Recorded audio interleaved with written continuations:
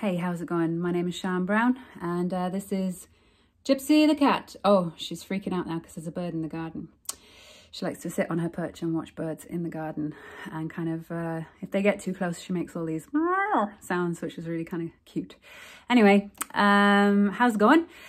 Lockdown number 3 in Ireland. I'm not doing very well, I have to say.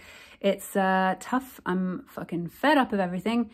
And I suppose I released my album and my music video before Christmas, and then I kind of just crashed. And then in not so long ago at all, my Welsh grandma passed away in a hospital in Swansea. So that was really sad because I love my grandma from Wales, and we would have been close, and I would have seen her a lot over the last few years, and I would have written lots and lots of long letters to my grandma. Actually, I had a...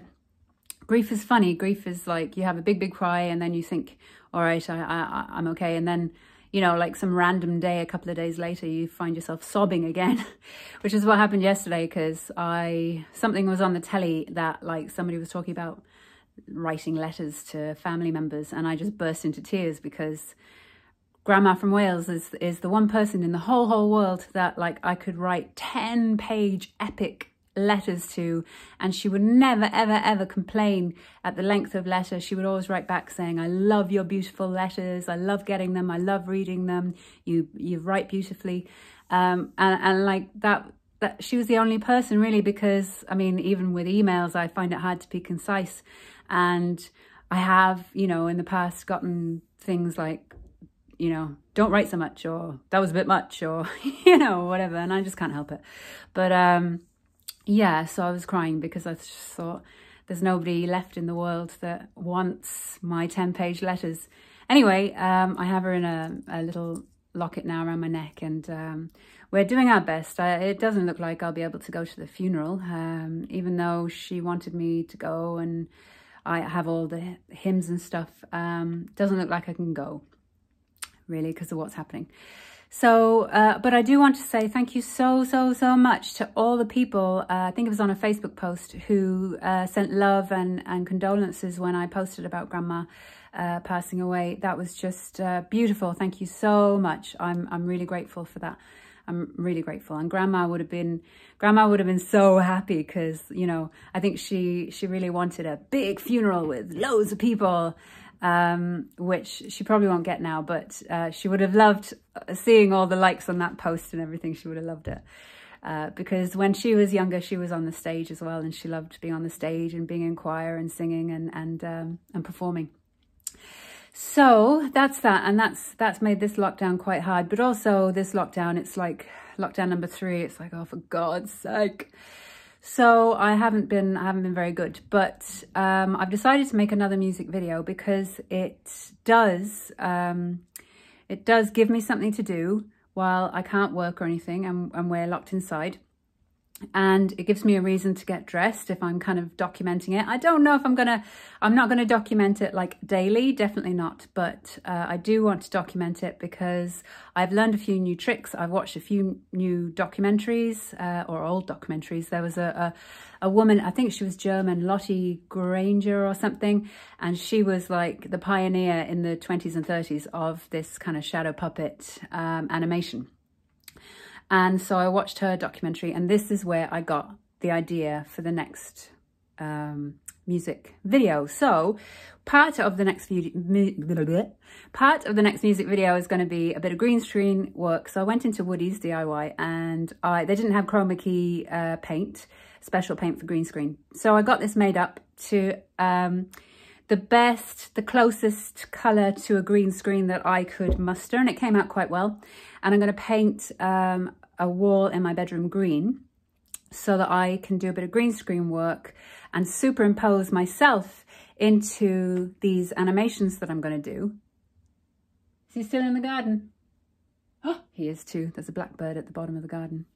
And, oh, that was a nice line. There's a blackbird at the bottom of the garden. Right, so I'm going to show you. It just came today. I got a light box, and I got this kind of arm that clamps onto the table that holds your phone directly above what you're working on. So you can get like perfect overhead shots with this little arm. And I got an amazing light pad. And that's why I'm just vlogging by the window, because it's dark, and I'm going to go over there and show you my light pad. I will see you in a second. Oh, she's so cute. Okay, so it is dark because I want you to be able to see like what a light pad is, but I don't know if you can see this. This is the arm, so it's clamped to the table there, clamped. And it's like a normal human arm with joints.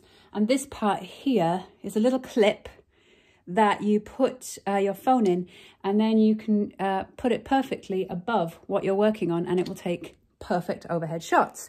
So I got that, and then I got this light pad. So here is this light pad. I got it in A2. I don't do things by halves.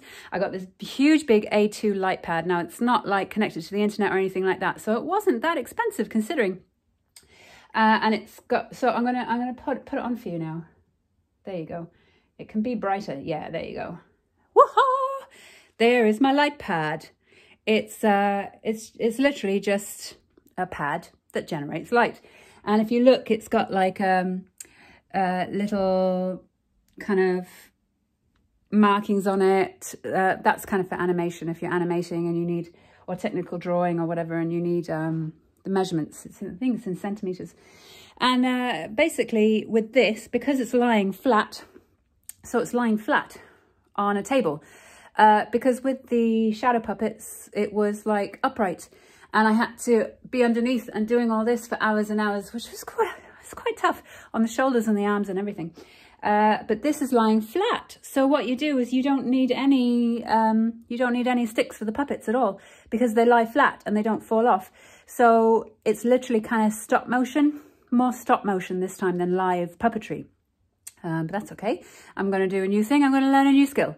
And so I did really quickly. I did this tiny little, extremely quick shadow puppet just to show you, like you'd be filming and, you know, he's going to kick the ball. So you keep moving really like little bits at a time, and then you move it back, move it this way, he hits the ball, and you keep moving the ball, and you keep rolling the ball, and then you just like edit out all the bits where my hands come in and move the stuff and do the stuff, and in that way you've got your animation. Lottie Granger, I'm going to have to look up her name, and I'll post the documentary in the comments below. But she was so quick at it, and she did it all by taking pictures. But I think I'm going to do video and just edit out the bits, because, oh, I'll try. Either way, I'll do what I can. Then I thought, well, like I won't be able to get any colours, but then I had this idea one day, me and my ideas, oh my God, the cat thing. And I got some tissue paper. So I got some blue tissue paper. I don't know if you can see that. And I got loads of tissue paper. I got it for a different project, which I haven't done yet. Yeah, so you can actually make colours in the background if you want to. I can make a scene, and then she used to put acetate over everything and then move the puppets on the scene that she did. So if I want to, I can have blue skies, I can have green grass, I can do all that stuff, and you can dim it if you want to, or just turn it off. Like, yeah, it's pretty cool. I mean, I know it doesn't, you know, it's not connected to the internet, but it's still like really, it's still pretty cool, I think. Yeah, so that's my next project. And I'm going to do a video for Last Life, and because Last Life is just an epic song, and a lot of people are interested in it. Don't even talk to me about like trying to get my stuff out there, although there's a few Irish DJs interested in playing a few songs. But like since I've I haven't promoted anything in a while, and it's all fucking pay me and I'll review you, and it's not even guaranteed a good review, you know. Pay me and I'll put you on my Spotify playlist. Pay me, this and that. So I am not going to pay loads of idiots for their stupid opinion. Simple as. But I'm going to do my best, and I'm sending it out to DJs and stuff. Michael Carr has got back to me straight away. He's such a legend. John Barker said that he's listening to it. So, you know, you never know. I'm doing the best I can, but I'm just not paying some stupid idiot for his opinion. Do you know what I mean?